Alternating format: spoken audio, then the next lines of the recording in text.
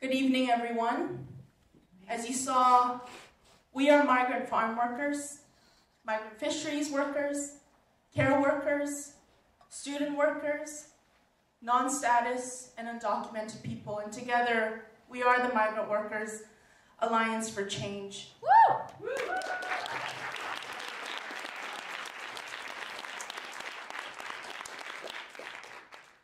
You'll see at the front that our members have carried things and items that we use to work, to live, to make the world that we live in. It's the gloves we wear to pick fruits, it's our muddy boots, it's the shovel that we use to dig into the earth, our work uniforms as we move from healthcare facility to employers' homes to healthcare facility, the bag that international students use to deliver food through cold and snow. These are the things, and these things have life. And we as migrants work with these things, use them in our day-to-day to make this world possible. Many of our members are not able to be with us today. They're working and don't get breaks. They live in Niagara, Leamington, Okanagan Valley, Moncton, Charlottetown. They're all over the country. But by carrying these items in, we want to take this moment to bring them into the space with us. Our collective task is to build a better world. And in order to do that, we need to, one, win permanent resident status for all. And for that, we must pick each other up, hold each other down, and raise our consciousness, our spirit together, our revolutionary spirit together. My name is Sarone Rowe. I'm a staff organizer and member of the Migrant Workers Alliance for Change and one of your MCs today. And I'm Alex Blanchette, and I'm with the Society for the Anthropology of Work that has helped organize this event.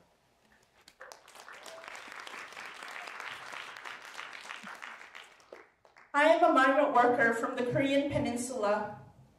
I want to really welcome you into today's talk. I mean, you're here because you want to hear from movement giants like Harsha and Hussan, movement teachers, but also friends and comrades and organizers. And they'll be in conversation with critical thinkers like Gilberto, and critical thinkers and organizers like many of you in the crowd today. Today, we're gathered in a place called Toronto, and our struggle continues on stolen and unceded lands. All of Canada is on unceded land. And this territory that we're on has been taken care of and defended by the Haudenosaunee, the Anishinaabe, the Huron-Wendat, and the Mississaugas of the Credit First Nations. This land is also governed with the Dish with One Spoon Treaty, which is a binding promise to take care and protect the land together. As migrants and as working class people, it's our responsibility to understand that the land has been stolen from, not only in terms of the land itself and the resources, but also the theft of people. So many of our sisters are missing, and for months, as you know, Indigenous people have been calling on the government of Manitoba to search the landfills so that the bodies and spirits of their family members can be returned to them and their communities. But this world also lives and breathes, and by constantly uniting and struggling together, we're moving history, we're making history. 6 weeks ago, just a few steps from here actually, in front of the Legislative Assembly, 5 Indigenous nations in Ontario formed a historic alliance called the Land Defense Alliance to say that there will be no bulldozing on their lands by the Ford government and by multi-millionaire corporations. This is struggle, this is unity, this is power. And so today, we're going to be talking about those things. And that's what you want to hear about, right? So I'm going to pass the mic to Alex to give a rundown of the day. But fundamentally, let's sit with the call for land back, which is so clear, right? The land must be returned. It has to be seized, re-expropriated, and returned to Indigenous people. And for that, we must continue to struggle together. And winning permanent resident status for all is just one part of that.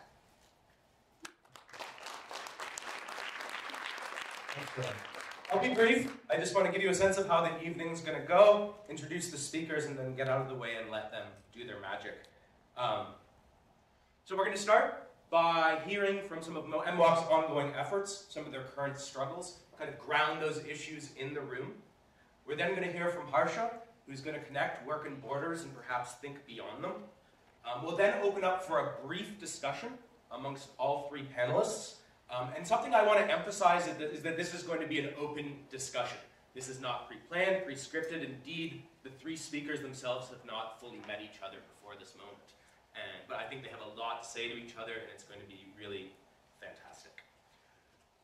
We'll then break for a bit of a fundraiser portion, which is an extremely important part of this evening, particularly to share resources and build up ongoing struggles on the ground. And then we'll open up for audience Q&A and open discussion. So briefly, Harsha Walia probably does not need an introduction here, and she's probably one of those people that if I start going with a long introduction, I'll go on for tens and tens of minutes. Suffice it to say, she's a relentless and collaborative activist, an organizer, a thinker, who's really stayed dedicated for a really long time to struggles on the ground. You know, she's consistently sought to challenge our pervading atmospheres of racial capitalism and refuse the ongoing reduction and ranking of people. She's part of many books and many organizations, from No One is Illegal to Border and Rule. For a good part of this audience, there's a lot of anthropologists in the room. Gilberto Rosas also needs no introduction. He's an intensely creative and critical anthropologist and ethnographer of US-Mexico borderlands. He's just published a brand new book. I'll make sure I get the title right. This year called Unsettling: The El Paso Massacre, Resurgent White Nationalism, and the US-Mexico Border. One that not only excoriates, in my opinion, the discourses that have led to tons of forms of violence in that place, but he also reaches back to earlier times when, say, the El Paso border was a place of different kinds of movements that weren't so militarized and restricted like they are today. He's also the author of Barrio Libre, which is a profound ethnography of youth criminalization and resistance on the US-Mexico border.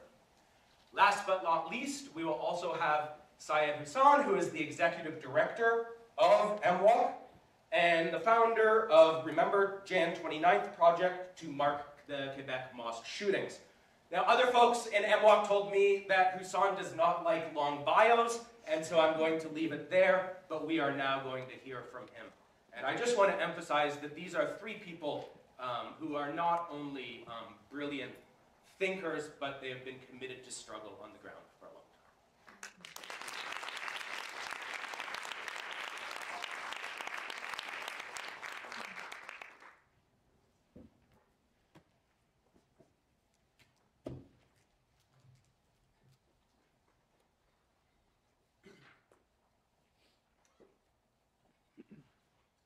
Let us begin with the absolute certainty. From the river to the sea, Palestine will be free.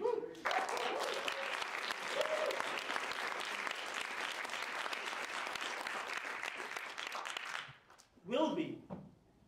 It will happen. Without question or doubt.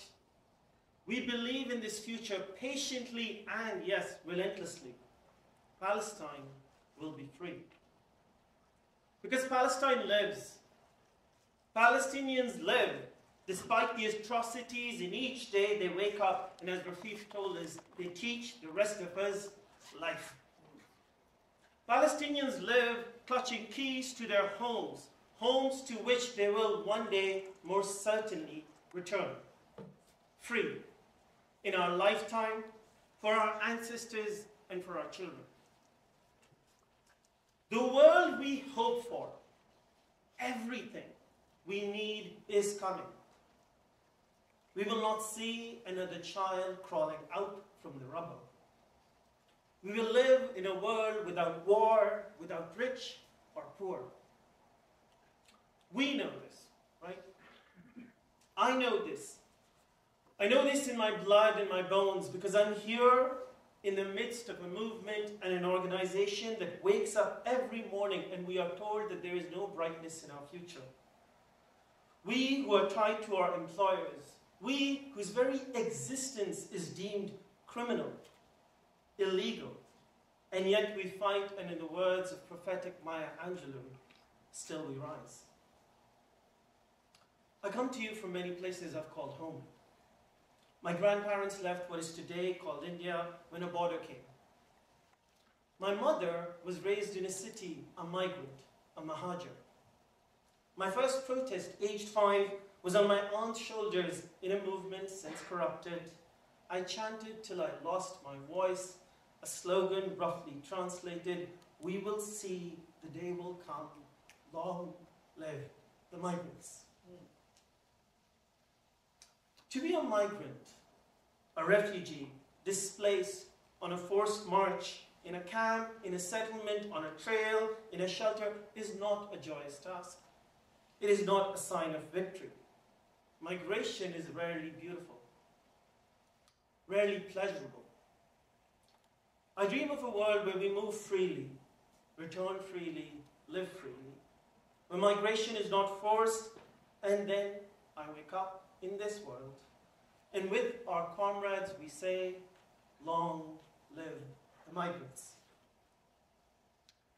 Many years ago, I was at a protest here in Toronto outside an arms manufacturer that was exporting arms to yet another genocidal impulse by the Israeli government. After the march, I was at a bus stop, and I met a woman who just had come outside of that factory. And she told me that she was Palestinian and that she had shrapnel embedded in her head. She came to Canada and that shrapnel, that bomb, had been made by SNC-Lavalin. And she was a cleaner at SNC-Lavalin. She came to Canada, applied for refugee status, and was denied. She stayed here and became undocumented.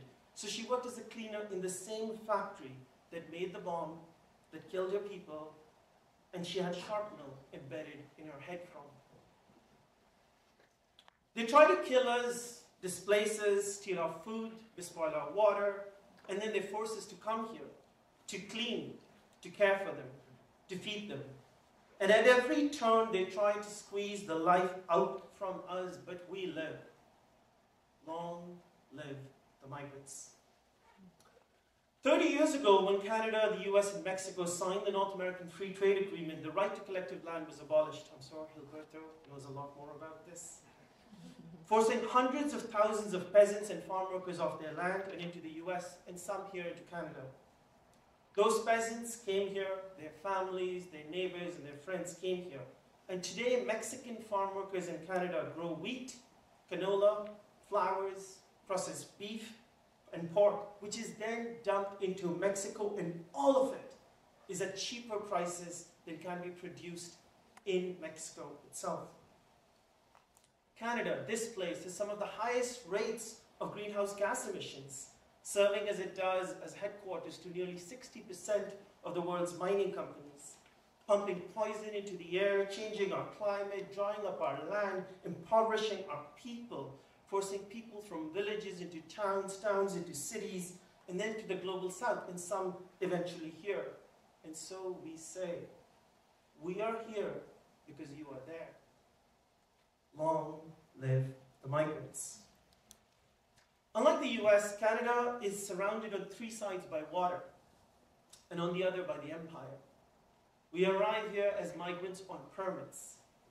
This year, over 1.5 million people will come here on temporary permits, employer restricted, study permits, work permits, refugee claimants.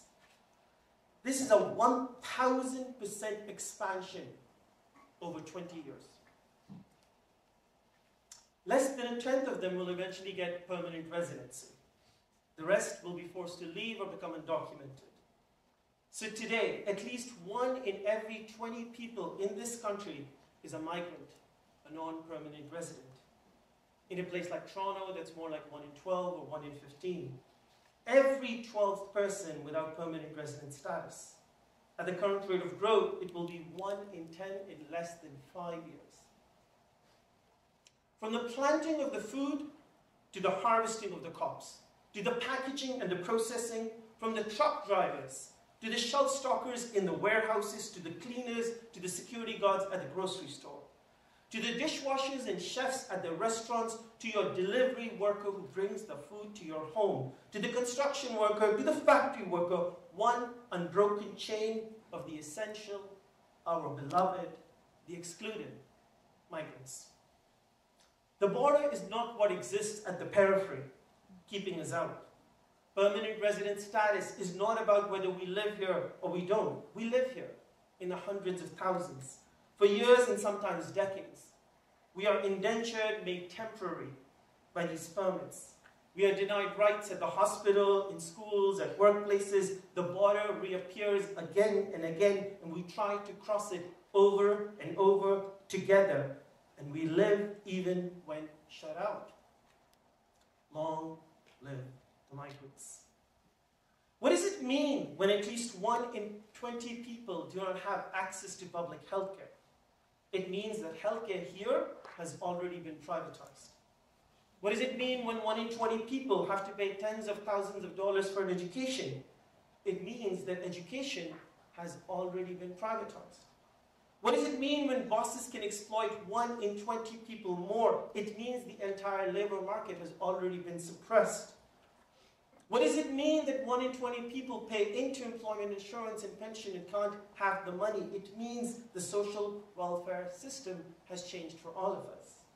What does it mean when 1 in 20 people can be jailed more, criminalized more, repressed more? It means the most sudden expansion of policing in recent memory. Migration and migrants are not just one issue in a long list of many. Migration policy today, here and around the world, is the organizing factor. It is the determining method of exclusion and exploitation in the world today, in the country today. It is the petri dish in which the logic that comes to the rest of you or the rest of us is tested. And our journeys, all our journeys to justice and dignity will only happen when migrants organize, migrants fight, and when migrants win. Long live the migrants. And despite the threat of deportation, living under the heavy burden of debt, denied life-saving care, separated from our families, migrants are winning every day. When in COVID-19 many people stepped into their homes, we organized over 150 protests across this country, in dozens of cities. In the last 3 years, migrants have stopped over 100,000 deportations by winning renewal of postgraduate work permits. Migrants won permanent residency for 85,000 low-wage workers for the first time. Migrants won labor mobility rights for 500,000 international students.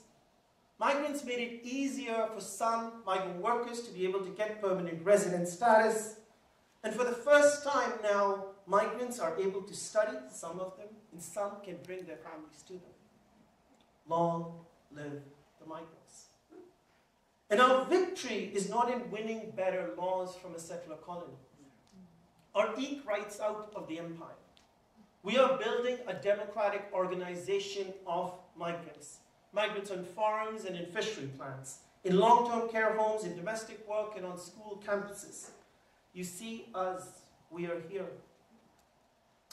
Migrants are fighting for themselves first and foremost, then for those who are closest to them, and then for all migrants, and then for the entire working class. A step-by-step process of collective political conscientization where we're winning wages and rights and building power.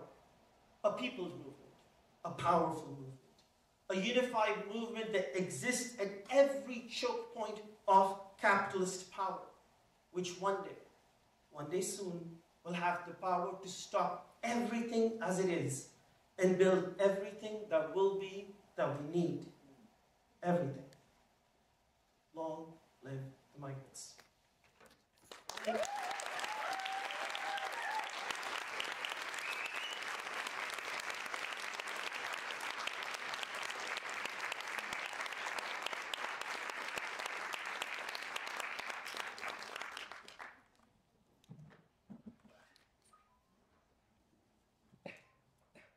Thank you so much, Son.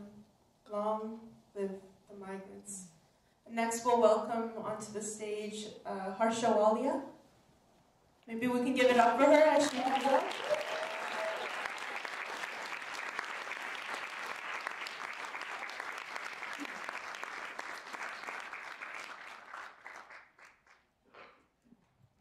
Good evening, everyone. No one is illegal. Canada is illegal. Can we say that? No one is illegal. Canada is illegal. Yeah. Thank you all for being here. Thank you for your time. My apologies for this late start. That was all me. I got lost and delayed. But for good reason, because we were all in the streets for Palestine, yeah? Yeah.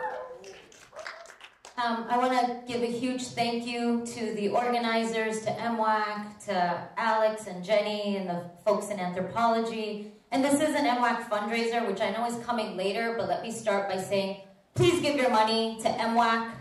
Whatever money you are able to spare at the door, please drop it for MWAC. MWAC is building, as we've heard, a member-led organization of migrant farm workers, of care workers, of students. We see this here, and much more to win worker justice, economic justice, migrant justice, and struggles in support of anti-colonialism and anti-imperialism and anti-capitalism. So can you raise your hand if you're going to drop some money for MWAC on your way out? Whatever it is, whatever amount it is, thank you. Thank you for supporting this work.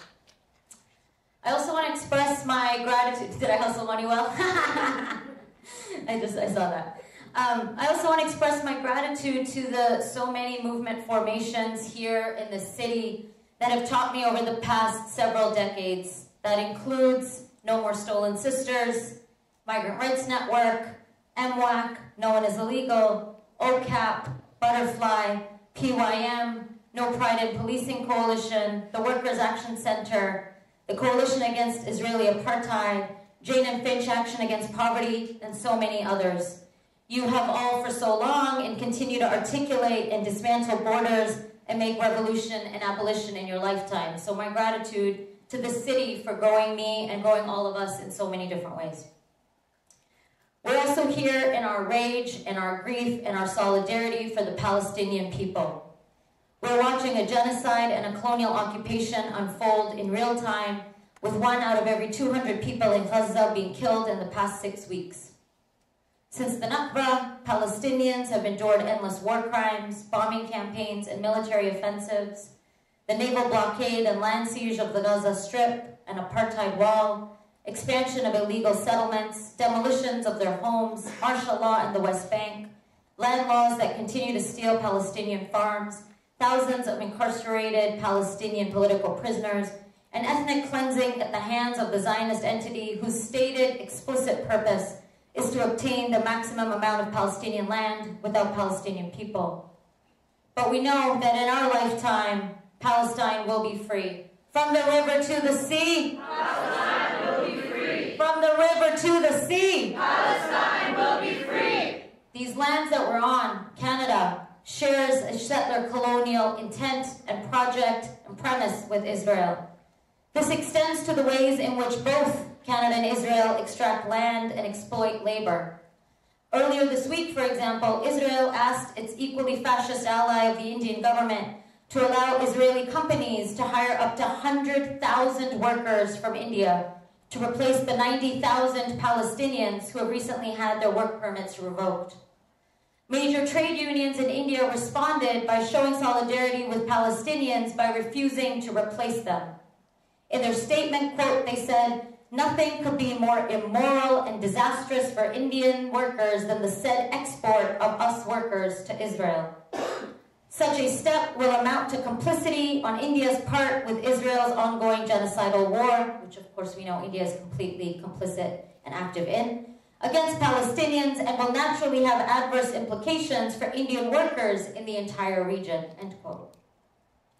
In light of this agreement, and in a time of genocidal warfare and attack on Palestinians, where Palestinians are under siege in an open-air prison, where the Rafah border is closed, where 1 million are displaced and refugees are unable to return, I wanted to offer 3 threads regarding borders. I'm not intending to offer anything too prescriptive tonight, but I hope in this moment it can move us towards action. And also because podiums like this generate a strange dynamic, I just want to emphasize that everything that I'm saying here comes from within and alongside collectives, community networks, and constellations of comrades, many of whom are in this room. The first point that I want to make is the centrality of the border logic today. As SK said, migrant struggles are central to so many of our struggles. With resurgent white nationalist, anti-trans, and xenophobic fascism, the border is a central site of struggle.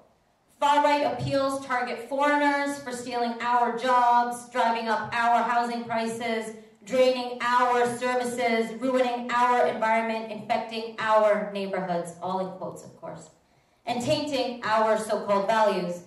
This is not only racist, but it also deflects responsibility from the capitalist, colonial, oppressive systems producing mass inequality, impoverishment, and misery by conveniently scapegoating migrants. We know, for example, that the housing crisis we're facing is not due to migrants, but is a symptom of the ongoing dispossession rooted in colonialism and the commodification of housing under capitalism.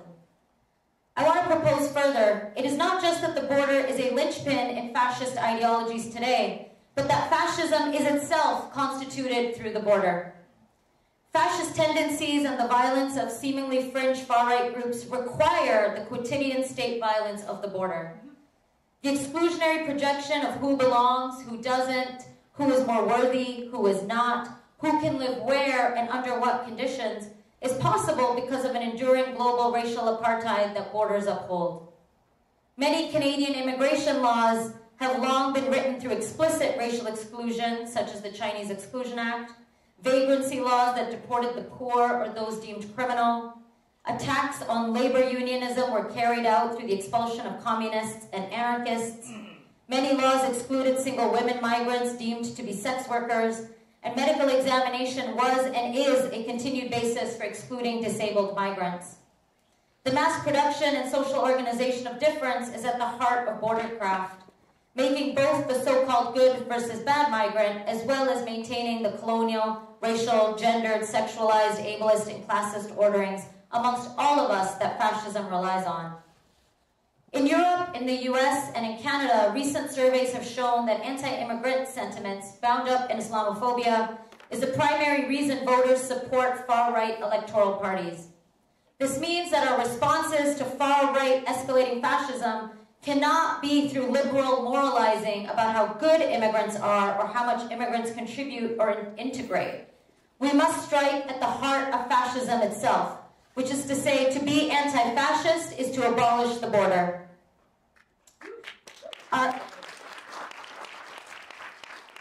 enemy today arrives in a limousine and not on a boat, and our fiercely internationalist struggles are not against so-called foreigners, but against any and all oppressors.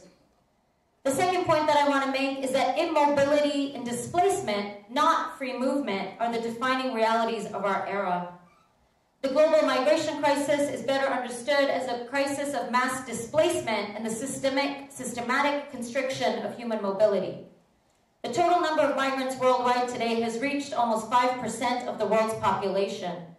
An emphasis on displacement rather than migration forces us to interrogate the real drivers of this displacement: conquest, capitalism, and climate change. Palestinians, for example, today are considered in kind of UN policy speak as the world's, quote, most protracted refugee population. The Palestinian refugee crisis, as we know, is inextricable from the ongoing Zionist occupation of Palestine since 1948 and the ongoing freedom struggle for Palestine from the river to the sea. This is why so many movements say, we are here because you are there. We cannot talk about immigration as a domesticated policy issue. This is not about quotas or legality or humanitarianism or space and resources. This is about global capitalism, white supremacy, class, gender, caste, imperialism, and so on. Today, displacements are escalating with climate disasters. Around the world, an estimated 1 person every 2 seconds is being displaced due to a climate catastrophe. Further, when we say migration, a migration crisis, we tend to assume that millions of displaced pushbacks, restricted visa requirements, smart AI borders, and more. But language such as border crisis or migrant crisis is an excuse to further harden borders and depict and villainize migrants and refugees, especially those who are Black, Indigenous, and or Muslim. We see the racial colonial pillars of bordering regimes most starkly in the global response to Ukrainian refugees, including the racial differentiation of Black, racialized Muslim, and Roma people fleeing Ukraine.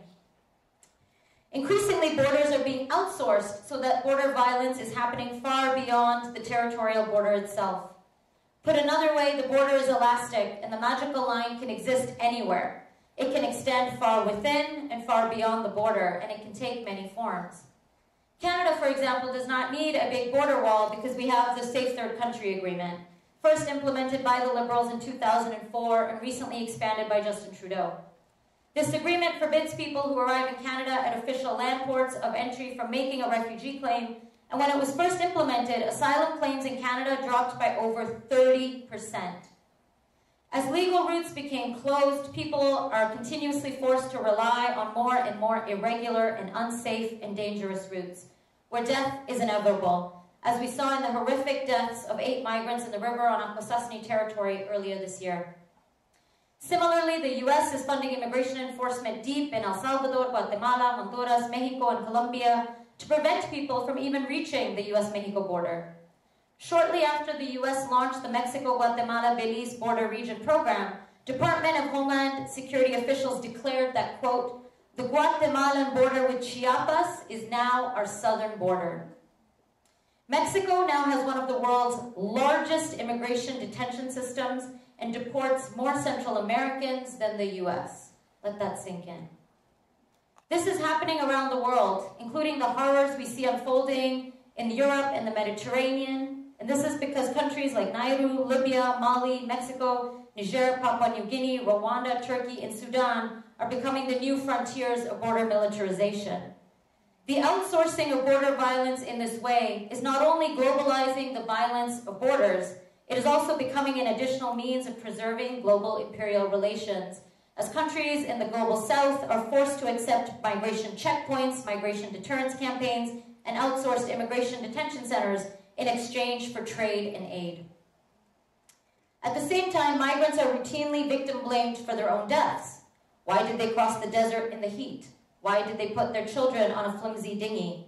Much like victim-blaming discourses in rape culture, these kinds of victim-blaming responses are intended to shift responsibility away from bordering regimes that constrict migrant immobility and vulnerability. And to add insult to injury, the new mantra of smuggling, trafficking, and organized crime is becoming the latest means to launder further violence. These crackdowns and further criminalization, especially on migrant sex workers, as the work of Butterfly here locally highlights, are often justified as rescue operations and grossly analogized to modern-day, quote, anti-slavery efforts. This is a crisis not of the border, but due to the border. People are not illegal, people are made illegal by the border. I want to share a quick story that ties some of this in. As some of you all probably know, Canada has an intensive resource extractive economy, one that is heavily dependent on the extraction of resources locally and globally. 75% of the world's mining companies are headquartered in Canada. There is no continent on this earth where a Canadian mining company or its subsidiary does not operate. And many of these companies are notorious for human rights violations, for environmental degradation, for paramilitary deaths of land defenders, for poisoning the water, and for displacing entire communities. About 8 years ago, we were contacted by family members of undocumented workers who were subjected to an immigration raid on a construction site. A side story here is that this raid was being filmed by a really shitty reality TV show called Border Security. Has anyone heard of this show? Yeah, so it's a shitty law enforcement show where cameras are embedded into CBSA. If you haven't heard about it, don't watch this show. The good news is that we actually were able to shut this show down. So if you're watching it now, it's all reruns. This was, an important victory to get this show off the air. But that raid that was being filmed was of a construction site in Vancouver, and a number of Central American undocumented workers were detained. Among the detained workers were 2 cousins who told us that they had fled their home villages in Honduras because their uncle had been involved in a fight against a Canadian mining company. as well as a number of other forces that were usurping their land and their villages and their home community. So they fled after their uncle was targeted, and they made their way to Canada. When they arrived to Canada, they were asked how to seek safety in Canada, and they were told, and rightfully so, that you can't tell a story about fleeing violence that involved a Canadian mining company, because there was no way that an immigration refugee judge would buy that story, because that would mean that Canada would have to accept that these two cousins were fleeing persecution that Canada had effectively caused. And so they told the more palatable and more stereotypical story of fleeing drug traffickers, and because this wasn't actually their story, they were found not to be credible, and they failed their refugee hearing, and they became undocumented. I think about these two, and of course so many more, so often, because there are so many stories of people who are coming to Canada because of violence that Canada is implicated in, but we act as if the migrants and refugees just happen to arrive at the border. Perhaps most ironically and offensively, the migration crisis is declared a so-called new crisis, with Western countries positioned as its primary victims, even though for 4 centuries, nearly 80 million Europeans became settler colonists across the Americas and Oceania, while 4 million indentured laborers from Asia were scattered across the globe, and the transatlantic slave trade kidnapped and enslaved 15 million Africans. Colonialism, genocide, slavery, indentureship, and extraction are completely erased in current invocations of a so-called migration crisis, even though they are the very conditions of possibility for displacement today. Police, prisons, borders all operate through this shared logic of immobilization. Notably, the word mob, a criminalizing vocabulary used to link large groups of poor, racialized people to social disorder, including in inner cities and at the border, derives from the word mobility. In fact, what we are witnessing is a relentless crisis of immobility across and within borders. While migration is typically analyzed through borders and bordering, what I think we can think through is how to think about displacement and immobility more expansively, which allows us to see how the border, the prison, the sweatshop floor, the refugee camp, the reservation, the gentrified gated community are all immobilizing regimes that operate through dispossession, capture, enclosure, and criminalization. These are all bordering regimes, or we could say ordering regimes, that manufacture and discipline and immobilize populations under capitalism and colonialism. As Angela Davis and Gina Dent write, quote, "We continue to find that the prison is itself a border," end quote. The prison is a border, and the border is a prison, and borders and prisons must be abolished. The last point I want to make is that this immobility is produced and reproduces social and labor unfreedom. Borders are not intended to exclude or deport all people, but to create conditions of deportability. Workers' labor power is captured and immobilized by the border, and this pliable labor is exploited by bosses. After its formal inception in 1924, U.S. Border Patrol was actually overseen by the Department of Labor. Capitalism requires labor to be constantly segmented, and the border acts as a spatial fix for capitalism by bifurcating the labor force. According to one study, 52% of companies in the United States threaten to call immigration authorities on workers during union drives. This shows us that the border works in the interests of capital and not against it. This is why some of those on the left who believe that somehow more border enforcement is better for workers are completely racist and misdirected. Migrant workers do not suppress wages, bosses and borders do. While workers are declared illegal, the surplus value they create is never deemed illegal. And this is the reality of why we have to support organizations like MWAC and MRN, because Canada's internationally lauded model of permanent temporary work is a perfected system of managed migration that ensures the steady supply of cheapened, disciplined labor indentured to an employer while further entrenching racialized citizenship. The precarity and disposability of migrant workers is specifically because of their migrant status produced by the border. This is not because of just a few simple bad employers. This is the relationship between the border and bosses. This is why so many migrant worker organizations are calling for full immigration status and are calling for struggles to understand that migrant worker struggles today are the heart of class struggles against capitalism. This is why it is essential for anti-capitalist movements to echo the internationalist call for full immigration status for all workers, effectively making the border obsolete. Papers for all or no papers at all.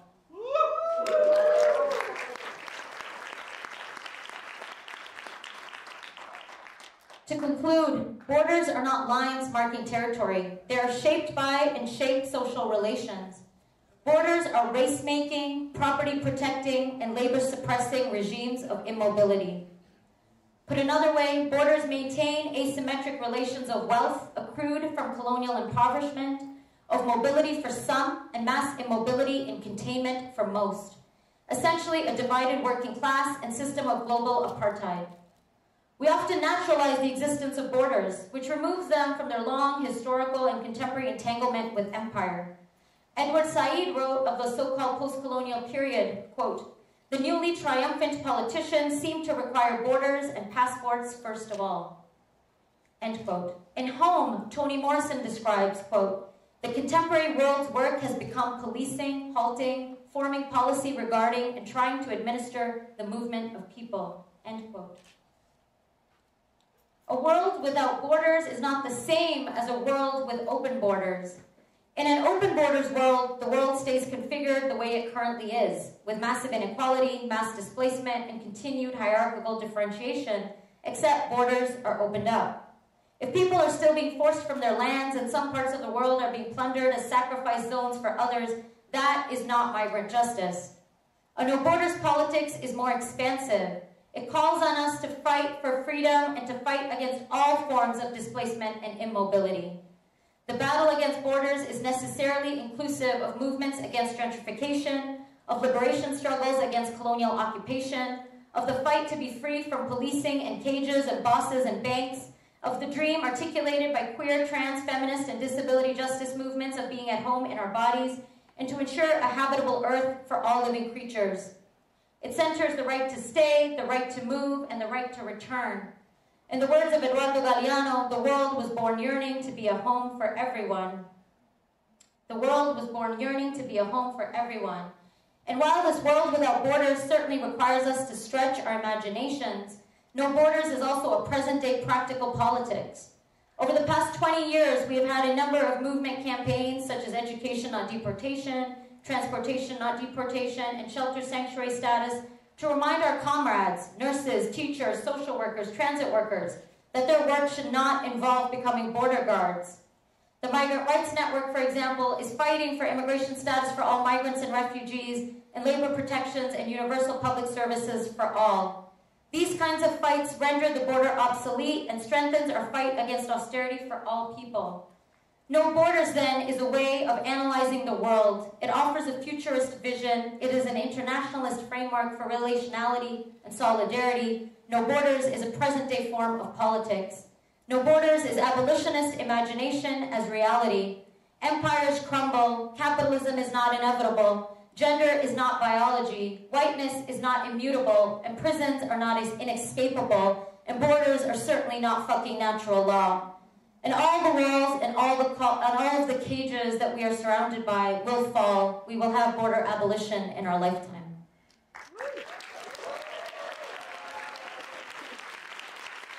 And Gilberto to also join Harsha on the stage. Let's give it up for them. As Harsha said, migrant workers and undocumented people don't suppress wages. Capitalists and colonial borders and bosses do. And we're constantly fighting back. And so it's really papers for all or no papers at all. So thank you. Gilberto is going to share some thoughts based on Harsha's talk, and then we'll hear from Hussan, and then we'll have a little bit of a discussion if we feel up for it. After that, we are going to hear from some of our members. Maybe, do our members want to give a little shout at the back there? Yeah? Maybe they're outside. We'll hear from some of our members about the ways that migrant and undocumented people are fighting back and winning, and our new project that you can all make solidarity contributions to. And then after that, we'll open the floor to Q&A and wrap it up for the day. Thank you.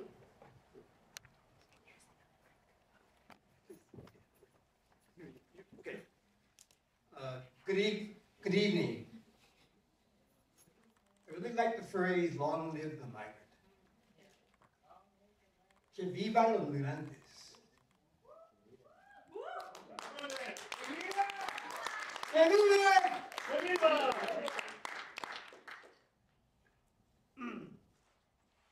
So, where to begin? It's hard to follow Harsha Walia to talk about borders, I think I have to say.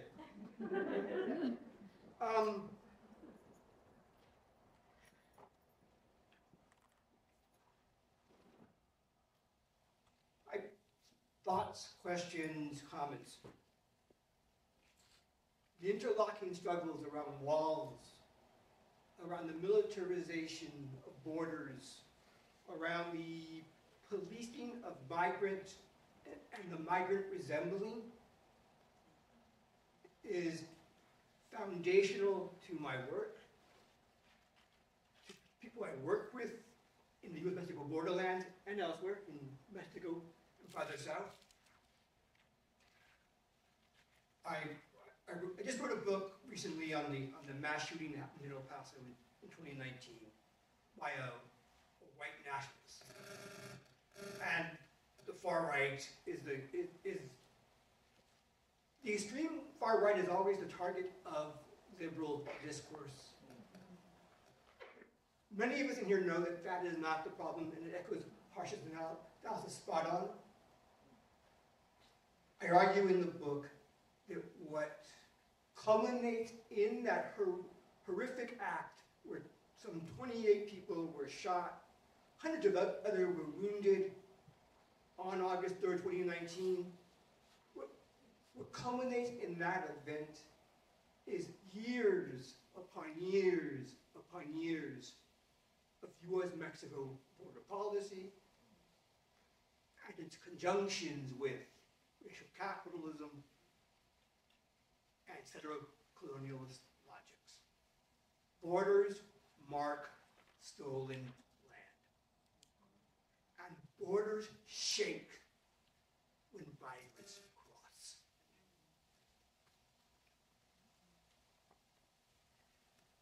This is to say that I think we need to very precisely be critiquing, and this again echoing Harsha Walia's fantastic talk, the state and the borders as a site for abolition. And to recall that borders are entering into conversations about borders and about migrants must be linked with questions of federal logics playing out in everyday life. Case in point is Gaza today. Case in point is how border technologies, border policing, the technologies of border death, the weaponization of the deserts, the weaponizations of the seas by states are produced by logic of empire. The borders are externalized, yes, but also Israel comes back and then teaches U.S.-Mexico border guards. So there's this complex dialectic between the externalization of borders and the re-internalization into the core countries. And indeed, when I say the border, in my world, it is the U.S.-Mexico border, and Canada is often taken as, well, the border that you can cross rather easily.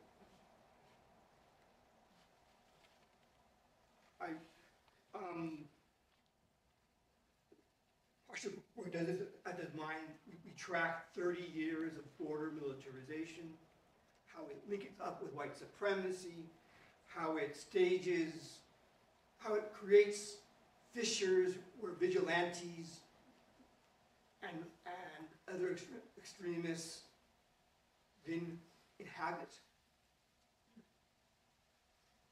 But it simultaneously generates movements migrants, yes, but also of people from the border. Border people who are invested in helping people thrive from elsewhere. I think there's a really interesting linkage between movement, as in the literal movement of people across borders and across space, and movements as social movements. These should really be interrogated, perhaps, or talked about by us. And also, and in that respect, I have a good friend who's an historian, and we were talking about, you know, the fixation on borders today as sites of violence and migrant suffering and, you know, policing and the like. And he reminded me, and this is a really key point, and given that I'm now in Canada, I'm willing to bring it up, that black people fled across borders into Canada for freedom. I'll stop there.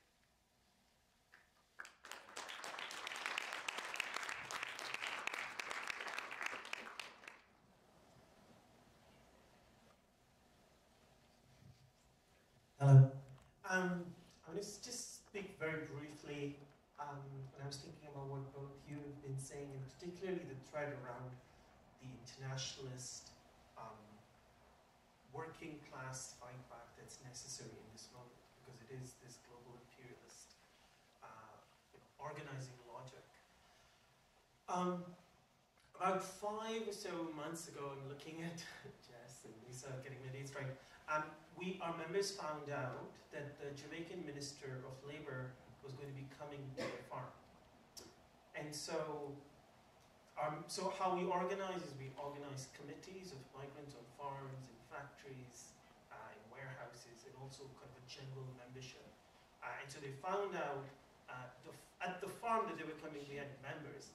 And they got together and they wrote an open letter to the Minister of Labour. And they said, we know when you come here, you won't be able to see these things. And that letter they sent to media outlets across Jamaica and to the United States. I'm sorry, to the United States and to Canada. And then the minister came. And when the minister arrived, he basically told them, and we found this, to just shut up and take it. And then the minister left. And this started this massive pushback in Jamaica. People were marching, former farm workers, to the point that and they were calling for the Minister of Labour to resign. And so, in order to sort of like cover him in his tracks, he announced a special inquiry. The head of all of the Labour Congress of Jamaica, the head of the Labour Congress and the head of the business associations, and 3 other people were sent to Canada to talk to migrant workers. We organized 2 meetings, right? Just like about 400 farm workers, 200 each. They didn't come to the first meeting. We organized a second one online, and they came and they just told them the truth of what happened. Right? People sharing these stories of, you know, being forced to work when injured, being yelled at, human rights abuses, like getting sores on their body when they would shower. And they wrote a report saying everything was fine.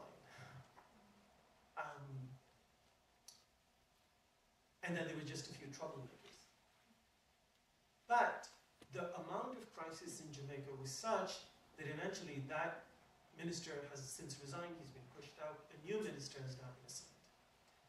Now at the same time, our Mexican migrant worker members were watching all of this, and they decided to go and write a letter. When they went back to Mexico, they went to the president's palace, and they forced them to take the letter.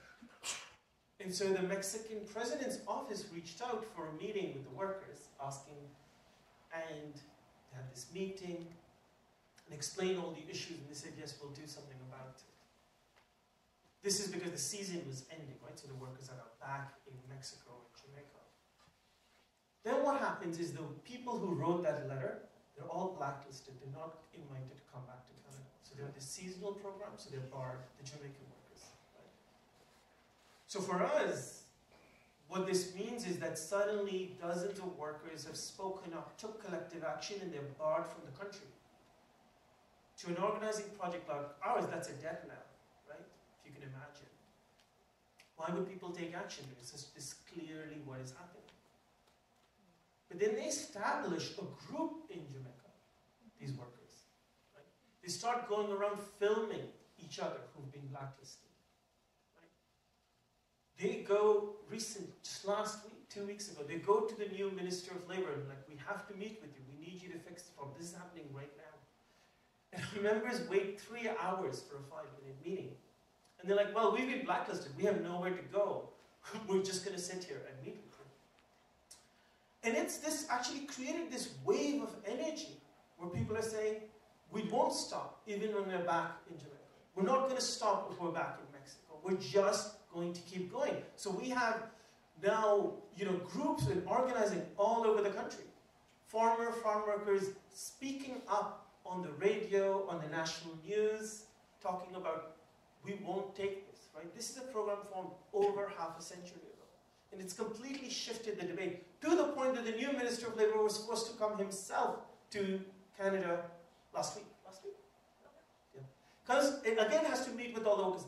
Again, he's hearing the truth. He's trying to make these Instagram videos. He's going live. He's a bit more hip than the last guy who was like telling us, trying to like make it look good. And he's constantly, workers are speaking up on camera. And some even saying, like, if we're barred, so what? We're not going to stop.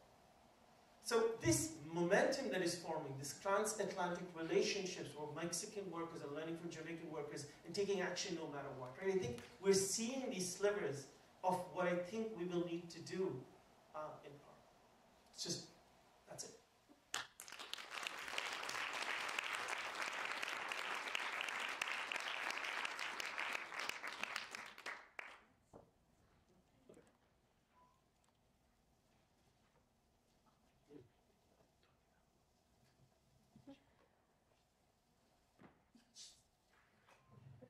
All right, everyone. So much to think about, and so you can think about some of the questions that you want to ask our panelists, but for now, we're just going to call up Jess and Dave, who are some of the members of the Migrant Workers Alliance for Change. We're going to share a couple of our stories. And I also want to give a shout out to Jane, and Audrey, and Noah, and Samuel, other members of MWAC who are in the room.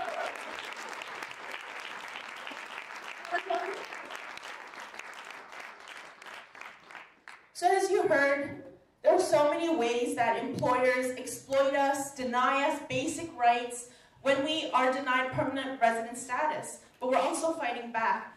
And the thing is, we live in capitalism. You heard this from our 3 speakers so clearly, right? Many of you have probably gotten involved in organizing and taking action because of the realities of capitalism we live in. And one of that is that there's a lot of anxiety around money. We're going to share a couple of our stories, but for me, I actually also got involved because I grew up in Flemington Park, which is right next to Thorncliffe Park, where actually 3 buildings are on rent strike against a landlord, which is also a Canadian corporation. But in elementary school, I was just going hungry, and so many of my classmates too, we were just constantly hungry, thinking about snack time, because our communities just didn't have the money, right? Our parents didn't have the money, our wages were very low, and so this is the daily reality of the world that we live in. At the same time, there are people who do have a different relationship to money, right? Some of us do make more. And so we're going to talk a bit about the project, and we're going to do something called stretching a little. We're going to move collectively and really raise the magic of what it means to move money within our own communities and move money with our own hands. MWAC doesn't accept any government or corporate funding because we want to keep our politics determined to ourselves. And so let's move some money together. I'm going to also just pass the mic and ask a couple questions to Jess, who is a former farm worker, now undocumented, about the issues and struggles that she went through on her farm and how her employer abused her and exploited her, but also how she fought back. Woo! And now for Jess.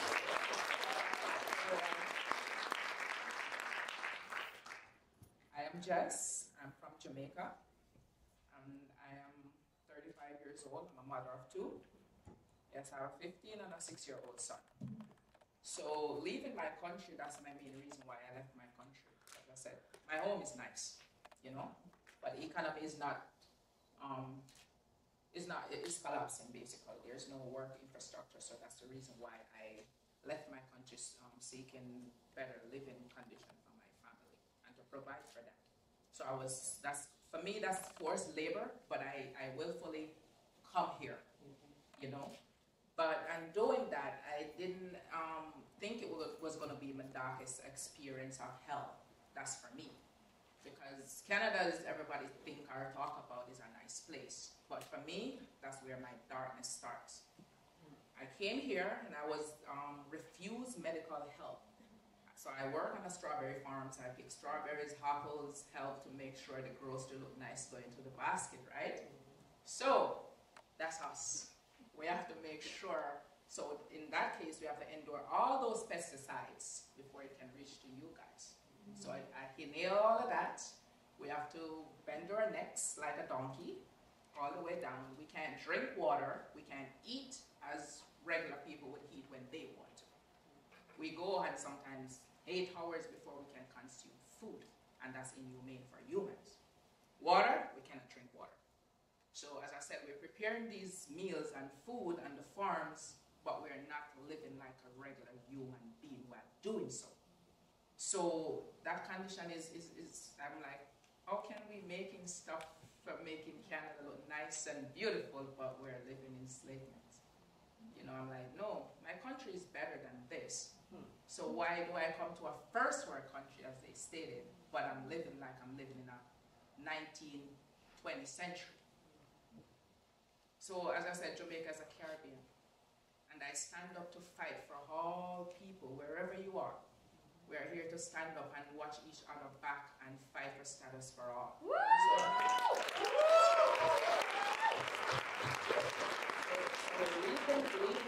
leaving the farm, I was forced to leave the farm because I was refused health care.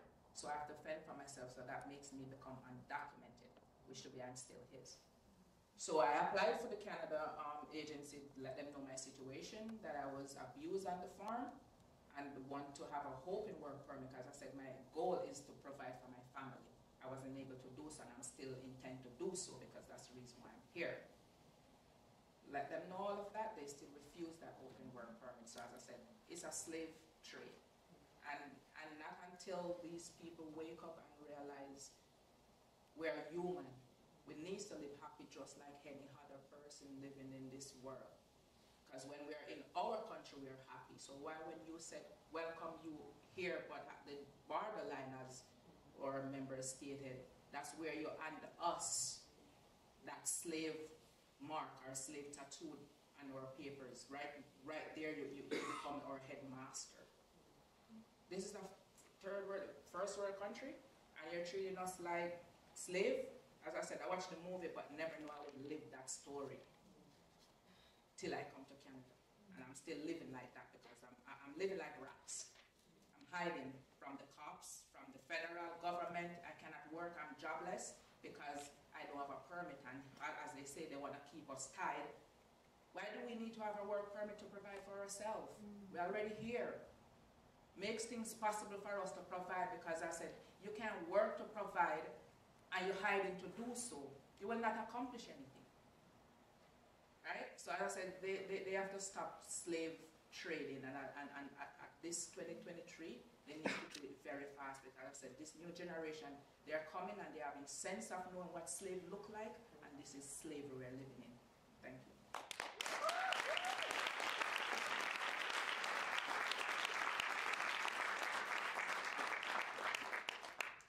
Hi everyone, my name is Divyash. I'm a migrant student. I came in 2019 to this country, hoping it's gonna be a very good thing, moving to another country at young age. But once you go here, the dream you have about this country, it changes. You know, because we don't have a permanent status, so that brings so many different things from other students. And while being here, like you cannot work more than 20 hours, right? Because you are not permanent. So that gives a chance to our employers. They hire us, they give us full-time work, and they pay us on cash. So when I was working with my employer, I have to work more than 20 hours because the tuition fees is so high. There is no other option for international students. So I was working with my employer. He said, "Oh, you are international. I will help you in your permanent status because I'm gonna sponsor you." So I said, I was very young, so I was like, okay, that's a good chance to get permanent, and then I can do whatever I want.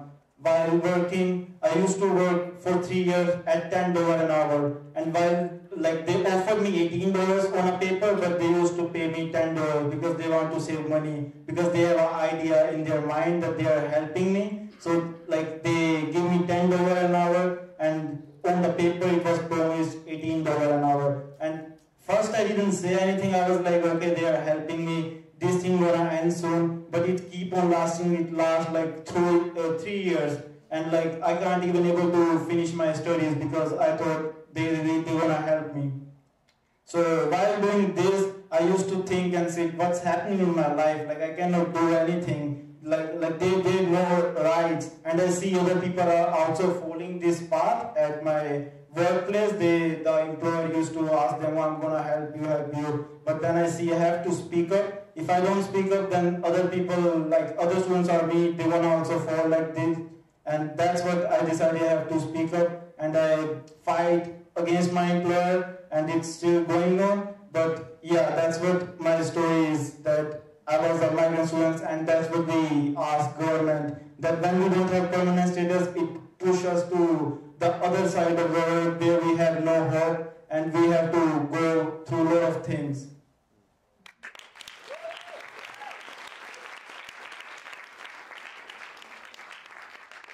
Denial of healthcare, exploitation by employers, and still we fight. And so Jess and Dave, can you share just a little more, just a couple lines about how you're fighting, despite the fact that the current systems don't accept, they want proof or evidence, right? And still we are fighting. What keeps you going? Well, what keeps me going is my teammates, my group, people, believe in rights, stand up and fight. Because back home, they're saying we're lying. And I talked to the minister myself and said, no, it happens to me too. And unfortunately, the minister that came, his dad is the person sent me here. So I know him literally. I know him. So I said, no, I'm one of those victims. I've been abused and I'm forced to become undocumented, right? So getting in with MWAC. MWAC is a very, very good group. As I said, I don't know where would I be now standing if it wasn't MWAC, because I came here 2021. I run off the farm, and from 2021, I'm a part of MWAC, still are, and I'm diverse myself into groups, as I said, to keep active because we are fighting for status for all, not just me.